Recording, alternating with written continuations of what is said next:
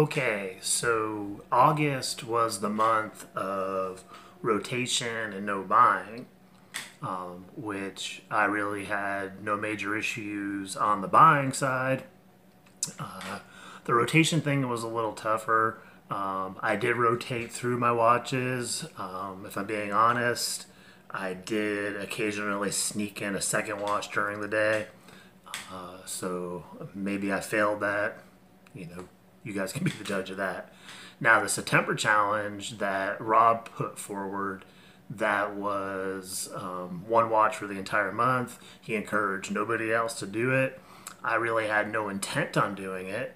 However, what I'm finding 5 days in is that I'm wearing the Bling Master all the time. First time, I wore it to the pool.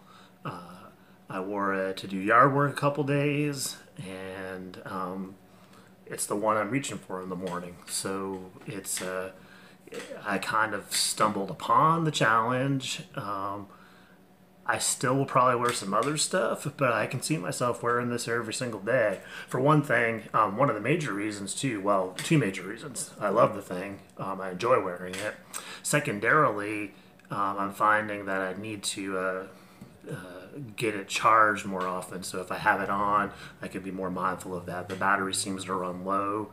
I've heard other people having issues with that. I think it may be a function of maybe the Bluetooth being connected. I'm not 100% sure. So if you guys know anything on that, kind of chime in down below. But I make a point if I'm outside to make sure I get it in the sun, setting it in the sun, and that seems to be working pretty well. So again, August is over. The buying went like crazy for folks.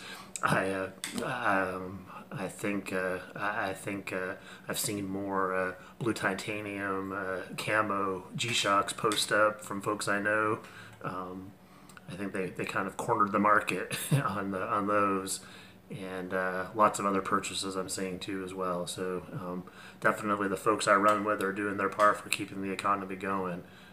But just a quick little summary of what was going on for August and September in the Discord world, and I know some of that made it out to some Instagram accounts and stuff too as well. But this is more or less a thing just to kind of communicate some of the things that had happened in our Discord space, especially among the Random Rom Patreons.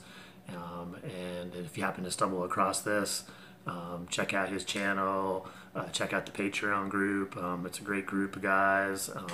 I do believe it's capped right now currently, but spots do occasionally open up. So as always, guys, stay positive, make friends, enjoy the journey. I'll talk to y'all soon. Bye-bye.